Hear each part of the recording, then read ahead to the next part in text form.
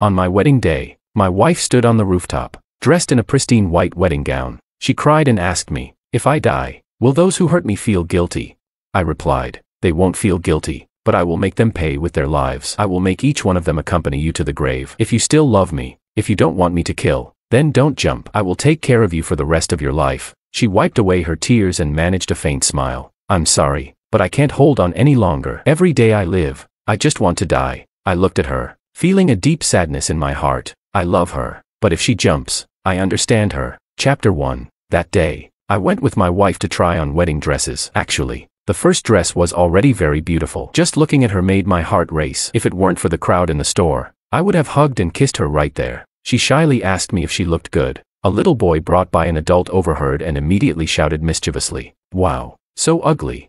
My wife was upset, so I quickly praised her, saying she was as beautiful as a princess and not to mind the child's nonsense. Only then did she happily say to me, "Aren't you going to buy a milk tea for Princess Her Highness? Wearing a wedding dress is so hot." I foolishly agreed, running off to buy her milk tea. That was the moment I ruined her life. When I returned with the milk tea, I saw a crowd gathered at the entrance of the bridal shop, many of them taking videos with their phones, wondering what was happening. I pushed through the crowd and saw my wife lying disheveled on the ground. The girl I usually pampered like a princess was being pinned to the ground by a woman. The little boy from before stood next to her, raising his hand to slap her. As his slap landed on my wife's face, the woman praised him. "Good job, baby. Hit back." My wife couldn't defend herself. All she could do was cover her chest with her hands, crying and begging, "Please don't film me. Please don't film me." But the bystanders, relishing the drama, kept their phones pointed at her. I went mad on the spot, grabbing a nearby phone and smashing it to pieces, then rushing into the store to push the woman away and hold my wife tightly. She trembled in my arms, clutching my clothes with all her strength, and burst into tears. Seeing her like this broke my heart. I quickly took off my clothes to cover her, asking what had happened, but she just cried and trembled, unable to say a word, holding onto my clothes tightly. In the end, it was our bridal shop sales assistant who told me what had happened. After I left, my wife had taken off the first dress to try on a second one. The little boy's aunt was also there to try on wedding dresses. While she was getting her makeup done and her mother chatted with her, no one was watching the child, who played freely in the store. The mischievous child pulled open my wife's curtain. Many bridal shops have fitting areas in the main hall for better lighting. When the curtain was pulled open, everyone in the store saw her undressed. She was both ashamed and angry and instinctively slapped the child. The child's parents were furious, accusing her of being shameless and hitting their child. They rushed at her, pinning her down, and encouraged the child to hit back. She fights dirty. To prevent my wife from having a chance to fight back, she specifically rips off clothes, exploiting others' sense of shame while committing the most outrageous acts. Chapter 2. Countless pains kept magnifying in my heart. I held her, my heart truly aching. As a man, who can accept the girl he protects being humiliated and beaten? Just imagining what she just went through makes it hard for me to breathe. The shopkeeper had already called the police, and they arrived quickly. The woman screamed and cried to the officers, saying she was taking the child to the hospital for a checkup and that she would not spare us if the child was hurt. A policeman came to ask us what had happened, but my wife was still trembling in my arms and couldn't say a word. Seeing her like this made me more scared, so I told the police, "Can you take my wife to the hospital for a checkup first? She doesn't look well." The woman immediately shouted, "What a pretentious coquette. Acting all delicate is disgusting." When I was breastfeeding my child, I didn't care if people saw. What kind of woman acts like such a pretentious coquette?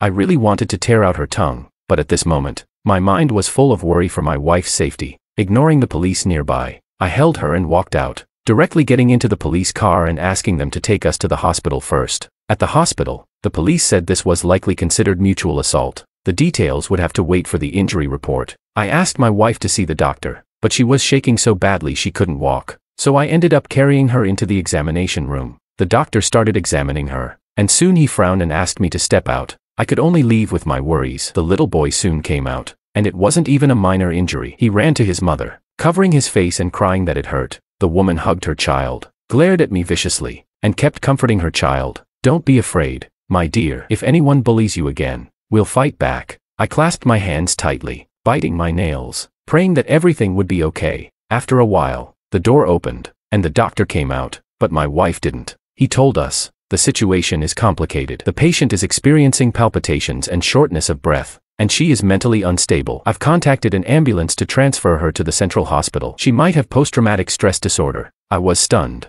and the woman was also shocked. She anxiously said, "Am I the only one who thinks she's exaggerating? In this day and age, what's wrong with being seen a little? She was even wearing nipple covers. If she's so old-fashioned that this little thing causes mental illness, then she shouldn't come out and harm others." Chapter 3. She didn't finish her sentence, because I rushed to her side, grabbed her hair, and dragged her into the restroom.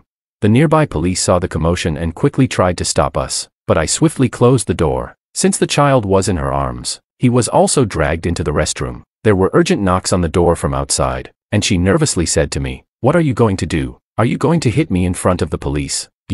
I punched her in the stomach, making her kneel in pain. She clutched her stomach and screamed, "Help, police, he's hitting me."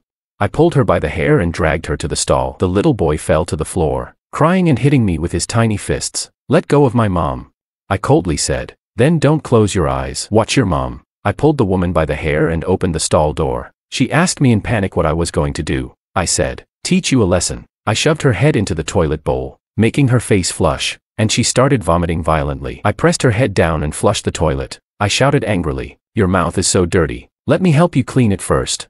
She tried to struggle to get up but was pushed back by me. She wanted to vomit but was forced to swallow it back. The child was crying in fear. "Bad man, you're a bad man." I turned to him and said, "Yes, I'm a bad man." "Good boy. Watch closely and remember this bad man's face." The woman was convulsing. And just then, the police broke open the door. I raised my hands and said coldly, "I won't resist. Please take my wife to a big hospital. And if this woman is scared too, it's because she's too weak-minded. Please don't let her harm others in the future." "Okay." I was taken to the police station and told the police that I was willing to be punished for hitting the woman, but she had to pay for touching my wife. However, life is not a drama, and not everything gets justice. The woman was only detained for a day because she had 2 children at home and was a breastfeeding mother. She was released quickly. We wanted to pursue criminal charges, but the police said my wife wasn't physically injured, so it couldn't be pursued criminally. As for just post-traumatic stress disorder, it didn't meet the standard for minor injuries. Unwilling to accept this, I took my wife to consult a lawyer, who told us that in such cases, we could only sue for civil compensation. He advised us to let it go. I got angry and asked if we could sue for defamation, something I found online. The lawyer shook his head and told us that the law has special considerations for breastfeeding women. It's almost impossible to imprison her for this, and even if we managed to sue, she would likely get probation or bail. When we left the lawyer's office, my wife kept her mouth tightly shut, tears streaming down her face. I hugged her tightly, and she cried uncontrollably in my arms. She asked me, "Why do bad people never get punished?" I had no answer. To some, paying a bit of money is punishment enough, but to us, the cost of committing a crime was too low. Chapter 4. I refuse to believe in evil. I won't let my girl suffer such a fate. I tried contacting several more lawyers and even communicated with the court, but in the end, everyone told us that the most we could pursue was a civil lawsuit. My wife's mental state was deteriorating. She had trouble sleeping every night, and even when she did fall asleep, she would wake up from nightmares, trembling in my arms. She cried and told me that living in this world was exhausting, that every time she closed her eyes, painful memories would come back. The psychologist advised us to keep her engaged in activities that gave her a sense of accomplishment, and to avoid idleness, as it would only make things worse. As our wedding date approached, whenever she was unhappy, she would immerse herself in the wedding preparations, hoping to forget the pain through busyness. She would temporarily forget her pain, happily choosing flowers, booking dishes, and even designing the wedding entrance herself. But life is not a drama. It relentlessly drives good people to despair. As our wedding day neared, my in-laws suddenly called us back home. When my mother-in-law saw me, she handed me a large red envelope. I opened it to find it full of cash. My mother-in-law said, "This is the 50,000 yuan betrothal gift your family gave us earlier. I'm returning it all to you today, plus an additional 30,000 yuan as my compensation." I didn't understand what this meant. She sighed and told me that she hoped we would cancel the wedding. My wife was stunned. She had been busy with the wedding preparations these past days, only to be told to cancel it now. My father-in-law suddenly took out his phone and placed it on the coffee table. I looked at the screen. It was a video posted in their neighborhood chat group. It showed my wife being stripped and beaten in the bridal shop earlier. In the video, my wife was covering herself, begging those people not to film, but they only wanted to watch the drama, ignoring her pleas and capturing her most miserable moment. Not only did this person post the video, but she also said in the group chat, at the bridal shop on Chunhua Road, the mistress and her men were taking wedding photos and got stripped by the wife. The child was so angry that he beat the mistress. My wife and I were stunned. The situation was clearly not as this neighbor described, but when she fabricated such a story, it made the video content seem very reasonable. She acted very emotional. posted a crying emoji, and said in the group chat, "Even such a small child knows to defend his mother. This woman is truly a filthy vixen. Share this. Expose the wench. It's everyone's responsibility." The chat group was in an uproar. Everyone was cursing and insulting my wife. People blindly believed what they heard, losing their ability to think independently. I flipped through the phone, but didn't see any response from my in-laws. I asked my mother-in-law, "Why didn't you clarify?" She said, "I can't clarify. Fortunately, you were wearing bridal makeup that day, so the neighbors didn't recognize you. As long as I don't speak up, they won't know it's my daughter." Chapter 5. My wife stared blankly at my mother-in-law, trembling as she spoke. "Mom, are you just going to let them make up lies so they don't know it's your daughter?" My mother-in-law said, "I'm doing this for your own good. Things have escalated to this point. You shouldn't go through with the wedding. It's too embarrassing." My wife interrupted her, crying, "Mom, I'm not dirty. Why shouldn't I get married? Do you think I don't want my daughter to get married? Use your brain. If you get married, put on your bridal makeup. Everyone will recognize you as the person in the video. Do you think your wedding will be happy? Do you think people will bless you? Or will they secretly laugh at you? I'm doing this for your own good. Why don't you understand?" My wife couldn't respond. We both understood what my mother-in-law meant. Even if we could clear her name, once the wedding took place, my wife would inevitably become a laughingstock at the wedding. These past few days, my wife's mood had been improving slightly, but she finally couldn't take it anymore. She ran into the bedroom and slammed the door shut. Moments later, I heard her heart-wrenching cries from the bedroom. "Why am I the only one who gets hurt? I didn't do anything wrong. Why am I the only one who suffers?" Hearing her cries felt like a knife to my heart. Indeed, she did nothing wrong. Why should she bear all the pain? We were now faced with the most painful decision. Either swallow our pride and live under the shadow of slander, hiding our lives and bearing the false accusations to maintain peace, or speak out for the truth, but this would let everyone know who she is and where she lives, subjecting her to gossip and whispers for the next decade. Even when taking out the trash, no matter which path we chose, we were the only ones who would get hurt. I tried to open the door, wanting to hold her, but it was locked from the inside. I said, "Baby, can you let me in?"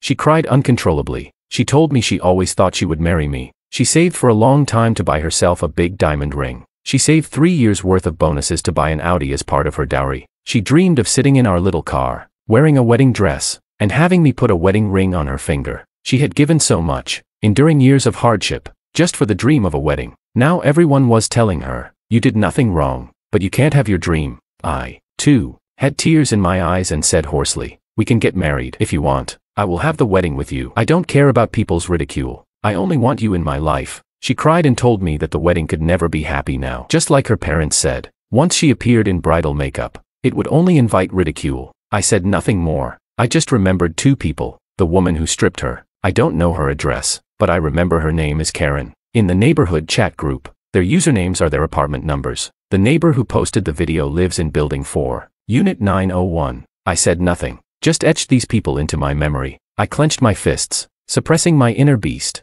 Every woman in this world has a man who loves her deeply. For her, he would do anything. Chapter 6. I need to find that lying neighbor. I must make her understand that some things shouldn't be said carelessly. Since my in-laws don't dare to clear my wife's name in the chat group, I'll go find that person in person and make her tell everyone that she was mistaken and wrongfully accused an innocent person. While my wife was crying in the room, unwilling to see anyone, I went directly to Building 4, Unit 901. I knocked on the door of 901, but there was no response. I knocked a few more times, and then the door of 902 opened. It was an elderly couple who looked at me puzzled and asked what I was doing. I said I was looking for the resident of 901. The elderly couple looked at me in surprise and said, 901 hasn't been sold yet. I was stunned. If 901 hasn't been sold, how could there be an owner spreading rumors in the group chat? Thinking there must be some mistake, I decided to go ask the group admin. The neighborhood chat group was not created by the property management but by the residents themselves to make it easier to complain about the property management. I knew the admin's address. She lived in Unit 503 of this building. The homeowners committee meetings were always held at 503. I knocked on the admin's door, and luckily someone was home. A woman opened the door a crack and looked at me from behind it, asking what I wanted. I politely said, "Hello, are you the admin of the neighborhood chat group? I'd like to ask about someone." "Who?" I made up a reason and said, "The resident of 901 in Building 4. She borrowed some money from me and then blocked me. I don't want to argue with neighbors in the group chat and make a scene. But when I went to 901 to find her, I found out the unit hasn't even been sold." The admin relaxed and fully opened the door. She explained that a woman had come to her with a rental contract. claiming to be the tenant of 901. Our neighborhood chat group allows tenants to join, but soon after joining, the woman violated the group rules by posting advertisements and was kicked out by the admin. She showed me the ad on her phone. It was a renovation ad. The admin said, "Some people in the renovation business pretend to be residents to get clients." She probably found out from the Housing Bureau's website that 901 hasn't been sold and pretended to be a tenant to join the group. But who knew she'd borrow money from people too? I nodded in understanding. Since the group was created by the residents, if it had been created by the property management, her lie would have been exposed immediately. Seeing the woman's phone number on the ad, I called it, but I was stunned by the response. "The number you have dialed is not in service." How could it be an invalid number? Did the woman even fill out the phone number incorrectly while violating the group rules and posting the ad? Feeling even more puzzled, I asked the admin, "So there's no way I can get my money back? Is there any way to find her?" The admin suddenly pointed to her ceiling, where I noticed a security camera. She said, "When I was running the homeowners committee, the property management kept causing trouble, so we installed a camera. That woman must have been recorded, but I don't know how to use it. My husband is away on a business trip. When he gets back, I'll ask him to retrieve the footage for you." Okay. I thanked the admin profusely and left with some regret. Although I couldn't find the slanderer for now, the most important thing was to comfort my wife. I had made up my mind. No matter what, I would have a wedding with her. She is the woman I love the most, and I can't let her be with me with any regrets. Chapter 7. The day of the wedding arrived. I put on my suit, tied my tie, and pinned a boutonniere to my lapel. I knew the wedding was cancelled, but I wanted to tell my girl. I booked the plane tickets, planned to take her to the beach, and called a local church to find a pastor. At sunrise, I would put the wedding ring on her finger. At sunset, we would make our vows. Even if our wedding was cancelled, I wanted to tell her, in front of the pastor, that no matter what, sickness, health, poverty, wealth, I would be with her for life. We are not Christians, but to give her a wedding, I would serve the Lord. However, a frantic phone call brought the dream crashing back to harsh reality. When I answered my mother-in-law's call and rushed to the hotel, I saw my wife standing on the rooftop, wearing her white wedding dress. My heart ached as if it were being torn apart. I could hardly breathe. I rushed into the elevator, the anxious heat making me loosen my tie. When I reached the rooftop, the door was locked. I kicked the door hard, breaking the lock. I gasped for breath, looking at her back. In the sunlight, her wedding dress was as white as snow. She stood on the edge of the roof in her high heels, looking so delicate and pitiful. I called out, "Baby." She turned around, her face tear-streaked and sorrowful, crying. She asked me, "If I die, will those who hurt me feel guilty?" I said, "Don't jump, answer me, will you?" A sudden panic gripped me. The panic made me hotter and hotter. I loosened the buttons of my white shirt, gasping for breath. "They won't feel guilty, but I will make them pay. I will make each one of them die with you. If you still love me, if you don't want me to become a killer, don't jump. I will take care of you for the rest of my life." I took out a cross and showed her the plane tickets. I told her that I was willing to spend every future day with her. She looked at the tickets and called me a fool. She wiped away her tears, forcing a smile. "I'm sorry, I can't hold on anymore. Every day I live, I just want to die." A gentle breeze blew, fluttering her hair. She spread her arms as if to embrace me, but her body fell backward, disappearing from my sight. I wanted to scream, but no sound came out. My mind went blank, and my body trembled uncontrollably. When I ran downstairs, she was lying in a pool of blood, her wedding dress stained red. My mother-in-law fainted from crying on the spot. I knelt beside her, trembling, and cupped her small face in my hands. I stupidly called her, "Baby." She didn't respond. No breath, no pulse. I took out my phone to call an ambulance. At that moment, a WeChat notification popped up from the group admin. "My husband is back. I'll send you that woman's photo shortly." I ignored the WeChat message and urgently called for help. The ambulance arrived, and the paramedics quickly attended to her. I knelt on the ground, watching her being lifted onto the stretcher. My phone vibrated suddenly. I picked it up blankly and saw the photo sent by the group admin. Looking at the woman in the photo, I clenched the cross tightly. That cruel face, that familiar face. It was her, Karen Wong. I should have killed her when I shoved her head into the toilet. The silver cross was already stained with blood. "Heavenly Father, I have no chance to serve you. Heavenly Father, I am about to commit a beastly act. Heavenly Father, am I guilty?" The God in my heart tells me, every woman in this world has a man who loves her deeply. For her, he would do anything, even if it is a sin. Chapter 8. I didn't know Karen's address, but I remembered her child's school uniform from the previous altercation. The uniform had the name Chuanhua Road Chushin Elementary School on it. I got into the car, tears streaming down my face. I kept wiping them away, feeling like I couldn't breathe. I took deep breaths, trying to calm my breathing. I sent a message to the group admin. saying I accidentally left the group and asked her to add me back. Then I started the car and drove towards Chushin Elementary School. Suddenly, my phone rang. I wasn't in the mood to answer, but when I looked at the screen, I saw the contact name, bitch. That was the note I had given Karen after our previous conflict. I answered the call. On the other end, I heard her trembling voice, hello, hello. I quietly waited for her to continue. She spoke with a quivering voice. I saw photos circulating on social media about someone jumping off a building. It looks familiar. Is it your wife? I coldly replied. You're the one who pretended to be from 901 and spread rumors in the group, aren't you? She quickly said, wait, it's not what you think. I asked, then what is it? Karen cried and explained that there had been a huge misunderstanding. When we were at the bridal shop, I had smashed someone's phone to stop them from filming my wife. After Karen and I were taken to the police station, the child's aunt fixed the broken phone out of her pocket and provided a video as evidence to show that Karen was only holding my wife down and not hitting her. However, Karen was so angry about what I did that she secretly copied the video and found out where we lived, using it to torment us. Karen said anxiously, I only wanted to vent. I never intended to push anyone to the point of jumping off a building. Why is your wife always so extreme? Why does she always choose the most extreme way to solve problems? My God. I interrupted her. Why are you calling now? She quietly said, I finish work at 8. I want to know which hospital your wife is in so I can come and talk to you after work. First People's Hospital. I hung up after saying that, but I didn't stop driving. I continued towards Chushin Elementary School. She wanted to talk, but I had no intention of talking. When I arrived at Chushin Elementary School, I hadn't even gotten out of the car when I saw an ironic sight. I saw Karen rushing out of the school with her child, getting into a rideshare and speeding away. Seeing this filled me with cold anger, lies, deception. She said she finished work at 8, but now she was hurriedly picking up her child early from school. All of this was her lies. She was probably trying to run away. If I foolishly believed her and waited at the hospital, she would be long gone by the time I realized it. I followed Karen in my car. Eventually, Karen got out at the long-distance bus station. We both entered the station, one after the other. She hurried to the ticket counter with her child, but the child was crying. Mom, I told you so many times I need to go to the bathroom. I can't hold it anymore.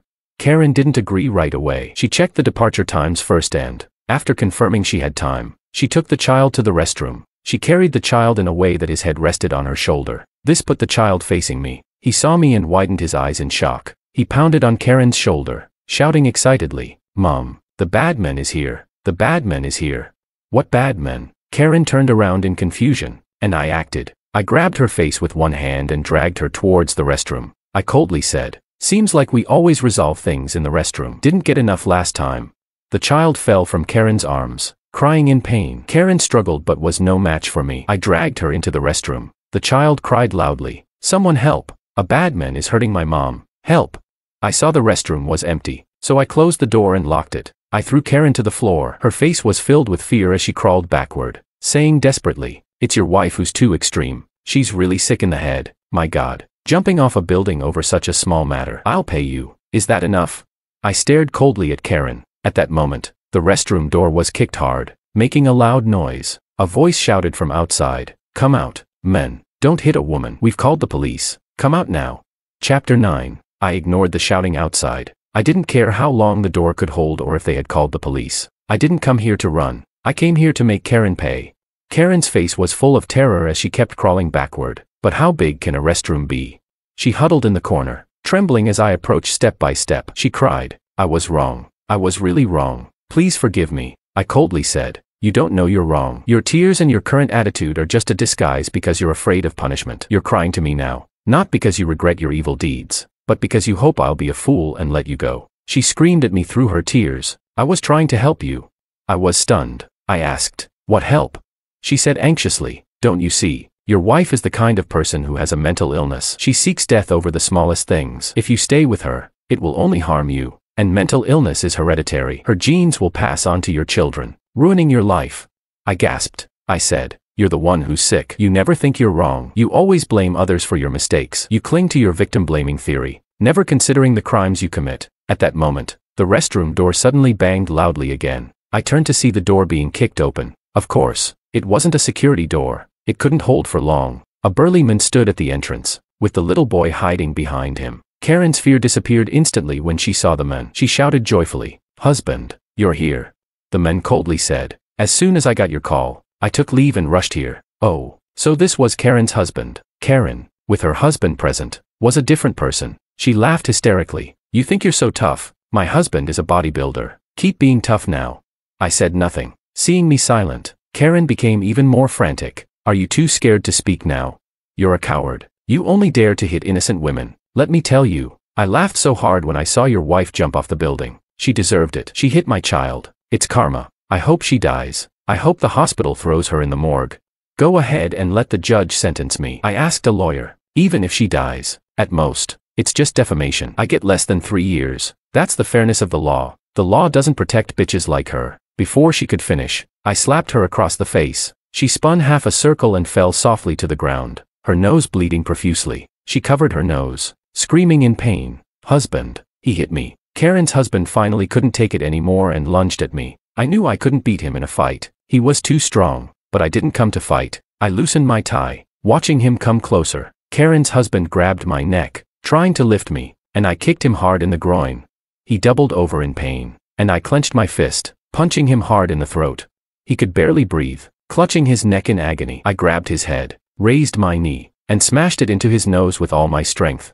The strong Karen's husband lost all his strength instantly. He vomited a mouthful of blood and collapsed to the ground, convulsing. He didn't understand. I didn't come to fight. I came to risk my life. Chapter 10. The public restroom fell silent. Karen was petrified, and the little boy stared at me in shock. The security guard, who had initially intended to intervene, now stood frozen at the door. Suddenly, the little boy burst into tears. He ran towards me, hitting me with his small fists, crying, "Bad man, you hit my mom. You hit my dad." Yes, I am a bad man. I crouched down, looking the child in the eyes, and said seriously, "Remember my face, remember what I did to your parents, and never forget it." I grabbed the little boy and threw him out of the restroom. He lay on the ground, wailing. As I slowly closed the door, the security guard didn't dare move. A 3,000 yuan monthly salary wasn't worth risking his life. I had been worried that this door wouldn't hold for long, but now the situation was different. There were handrails at the restroom entrance. I dragged Karen's husband to the handrail, and when she saw what I was doing, she lunged at me. "What are you going to do to my husband?" I kicked Karen aside and slipped her husband's arm through the handrail, wedging it in the first stall's gap. Then, I took off my belt and tightly secured his upper body to the handrail. After finishing, I tested the door. Every time I opened it a little, it pressed down on Karen's husband's arm. If I continued, his arm would break completely. This was the best lock. With everything in place, I took out my phone and pointed it at Karen's face. I said, "Confess all your wrongdoings honestly." Karen wiped her bloody nose, trembling as she looked at the camera in terror. She had completely lost her previous arrogance and obediently started speaking into the camera. "I am shameless. I snuck into the homeowner group and smeared others. I didn't control my child. It's all my fault." She confessed her sins to the camera, then asked me quietly, "Can you let us go now?" I shook my head and said seriously, "Do you know the saying? A lie travels halfway around the world while the truth is still putting on its shoes. Your apology may not reach everyone. The only way to ensure people see your apology is to make it compelling and shareable." "What do you mean?" "I mean your apology video needs to have something eye-catching." Hearing this, Karen instinctively clutched her clothes. She screamed hysterically, "Don't even think about it." I glanced at her. "You're overthinking it. I don't plan to strip you." I kicked open the stall door next to us and pulled out the waste bin, tossing it in front of Karen. She was stunned. I pointed the camera at her and said seriously, "Eat it. That will be more eye-catching than stripping." Karen stared at the waste bin, then leaned closer and began to retch. She cried, "Just kill me. Just kill me already." I frowned impatiently. "Am I the only one who thinks you're crazy? Overreacting to small things and always choosing the most extreme solutions? Why do you always handle minor issues in the most extreme way?" I didn't think I was being unreasonable. I was just repeating her words. But Karen was really extreme. She suddenly stood up, crying hysterically, and lowered her head, aiming to crash into the wall behind her. I grabbed her and yanked her back. I forced her head into the waste bin. She struggled in pain as I coldly said, "Want to die? Sorry. Your life isn't as important as my wife's reputation." Suddenly, sirens blared outside. I looked at the time and frowned. So fast. Only a few minutes. But it didn't matter. I never planned to run, nor did I plan to be taken to court alive. I wasn't afraid of jail, but I couldn't endure a day without her. Chapter 11. Karen lay on the ground, vomiting. The police soon kicked down the door. Suddenly, Karen's husband woke up in pain, letting out a heart-wrenching scream. The police outside saw the situation and hesitated to break down the door further. "Friend, don't do anything rash," the officer said helplessly from outside. "Whatever your troubles, you can talk to the police. Don't do anything foolish." Karen wiped the yellow vomit from her mouth and cried out, "Police! Shoot him!" I ignored them and checked my WeChat. The group admin had already added me back to the group. I immediately posted Karen's video in the group and followed it with 3 large red packets. Soon, my phone started vibrating wildly. I knew the group was in an uproar. Karen continued to cry, "Shoot him already. He's right behind the door. Can't the bullets go through it?" The officer outside became anxious. "Don't provoke him. And what if we hit you? Friend, whatever grudges you have, we can sit down and talk." I said softly, "Don't worry, she won't die for now. Brother, what exactly do you want?"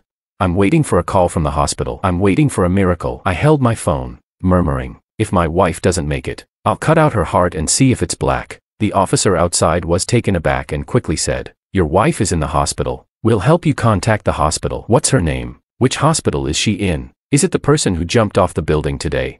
"Yes, that's her." I felt she had no pulse. "I'm waiting for a miracle. Don't worry too much. No pulse doesn't mean there's no hope. We'll contact the hospital right away for you. Just stay calm, and we can talk about any issues. Look, this man here is seriously injured. Let me take him to the hospital first. The sooner he gets to the hospital, the more lenient your situation will be. You still have time. Don't make a big mistake." I sighed and stopped responding to the voices outside. They didn't understand. If anything happened to my wife, there would be no discussion. No matter the outcome, it wouldn't matter to me. Suddenly, I remembered the day I proposed to her. Although she said she had scrimped and saved for a long time to buy herself a big diamond ring, I knew she was lying. My wife was a little miser. On holidays, she didn't want gifts, just cash. The first cup of milk tea in autumn, 52 yuan. Valentine's Day transfer, 520 yuan. New Year's red envelope, 1,314 yuan. All those numbers with romantic meanings. But I never saw her make any big purchases,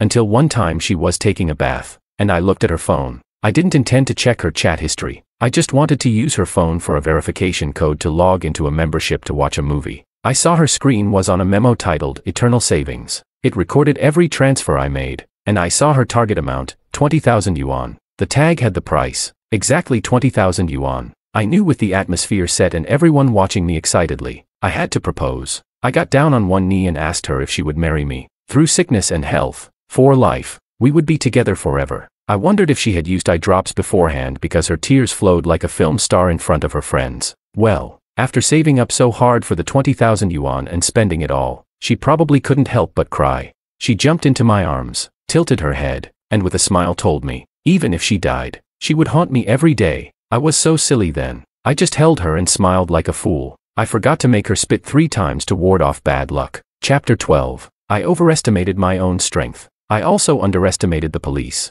I thought they wouldn't be able to easily open the door, but they just opened it a bit and suddenly threw in a smoke grenade. In the small restroom, thick smoke quickly filled the space, making it impossible to see and causing me to cough painfully. With a loud crash, the police broke through the wall next to the door. A second wave of officers used large bolt cutters to snap the handrail at the bottom, then pushed the door open, shouting, "Hurry!" I was pinned to the ground by the police. No matter how unwilling I was, I appeared weak in the face of the state machinery. We were all dragged out by the police, and Karen cried beside them, accusing me of my crimes. I looked at her and couldn't help but laugh. I laughed hysterically. The police came too early. You're not dead yet, so I can't get a heavy sentence. I'll keep an eye on you. When I get out, I'll take your whole family. I'll make sure you wake up from nightmares every day, fearing my early release. As long as I'm alive, you'll never dare to sleep. Karen looked at me in terror, clutching the officer's arm and crying, "Do you see? He's crazy. Shoot him." Her terrified expression was like a stimulant for me. I couldn't stop laughing maniacally. I was handcuffed and pushed into the police car. Even when I was handcuffed and questioned at the police station, I couldn't stop laughing. The officer taking my statement asked why I was laughing and told me to cooperate. I said I wouldn't cooperate. I would get out and kill their whole family. Even if I died here, even if I jumped from here, I wouldn't cooperate. A police officer nearby sighed and walked up to me with a phone. The phone had a video call on it. I was stunned. I saw my wife lying in a hospital bed, weakly opening her eyes. "Your wife has been saved. Cooperate. Get out early, and be with your wife." I was stunned. Looking at the video, I finally couldn't hold back my tears and cried like a child. I said okay, I would cooperate. Karen was lightly injured, and Karen's husband had minor injuries. By rights, I should be sentenced to less than 3 years, but to my surprise, Karen's family provided a letter of forgiveness. I couldn't accept this. I couldn't possibly pay compensation to her family, until the lawyer sat with me and told me that my family hadn't paid Karen's family. I asked the lawyer what was going on. He said, "Here's the situation. From what I've gathered, Karen is terrified of you coming out and seeking revenge. She originally planned to sell her house and move, but the property prices in her neighborhood have dropped significantly. If she wants to sell quickly, she would lose 600,000 yuan. I said in astonishment, "How can she be so selfish? Did she consider my feelings? It's hard for me to find her." Don't interrupt. The point is she doesn't want to lose that much money, so she wants to make peace with you. Why should I?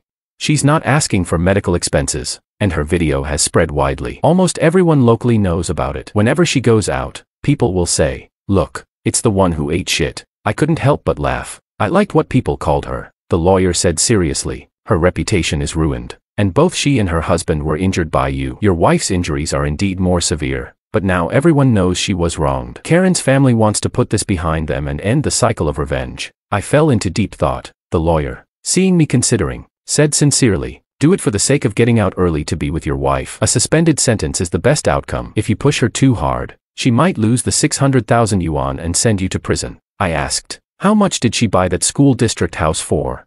Reportedly, she bought it for 3 million. Got it. I accept their terms. Chapter 13. I was given a suspended sentence. My old company didn't want me anymore. But as the saying goes, a tree dies standing, but a man can always find a new way. I figured losing my job didn't mean I couldn't make money. A government official asked me about my plans, and I cautiously asked if I could open a braised food shop. They said, "Of course, no problem." They were very supportive of people with suspended sentences working. So, I discussed it with my wife, and we rented a shop across from Chushin Elementary School to open a braised food shop. My friends often came to support me. Whenever school let out, friends would come by to chat and then order a braised duck neck. It was quite a coincidence that whenever they bought a duck neck, Karen's son would always come out of the school gate. I would immediately take the order, grab the duck neck, and go to the cutting board, saying, "Buy a duck neck." Some friends would say they didn't want to eat duck neck. I said, "No, you do." Then I would raise the cleaver, glaring at the boy, and chop down hard on the duck neck with a loud thud. Karen's son would always turn pale and run away. Over time, Karen couldn't take it anymore and called the police. She cried to the officers, "He promised not to mess with my family anymore, but he scares my child every day. My child is too scared to go to school." I spent 3 million yuan on that school district house. We've emptied our savings. I said in shock, "How am I scaring your child? My goodness, am I the only one who thinks you're overreacting? I'm just chopping braised food." "Officer, look at my orders." I showed him the orders, clearly proving I was selling duck necks at that time. Karen, desperate, said, "You have so much braised food. Why is it every time my son comes out, you're chopping duck necks? And why do you insist on chopping the duck neck for every customer?" "Yes, my duck necks sell well. Chopping the duck necks makes them easier to eat." "Don't you sell anything else?" "We also sell beef ribs, but those need more chopping." "Then why do you always stare at my son while chopping?" "I'm good with my knife. I can chop accurately without looking." "Does it matter where I look? I just look at the school gate, thinking it would be a good school for my future kids." Karen turned red with anger and couldn't say another word. My wife tried to persuade the police. "My husband is really just selling duck necks. She's overthinking it." I felt it was absurd. What's the big deal about me selling duck necks? Later, for some unknown reason, Karen's son refused to go to school. I felt sorry for him and even had 3 bowls of rice out of pity. In the end, Karen had to sell the house and move with her child. It said that she lost not just 600,000 yuan but a total of 800,000 yuan, counting the bank loans. She lost all her money. But my braised food shop was doing well. Many people would come before drinking to buy braised food as a snack, or call me for delivery. They said they respected me as a tough guy. Men should support other men and make friends. Apparently, my story had spread around, and many guys became my supporters. At night, I closed the shop, and my wife clung to my arm, snuggling up to me as we walked down the street. Our new home wasn't far, and we always walked home. I said softly, "Honey, let's close the shop for a month." She was stunned. "Why? Don't you want a wedding?" "I want to travel with you, get married, and go on a honeymoon," she said in surprise. "Are you crazy? We make over 2,000 yuan a day, but the wedding, I'll say it again, over 2,000 yuan a day.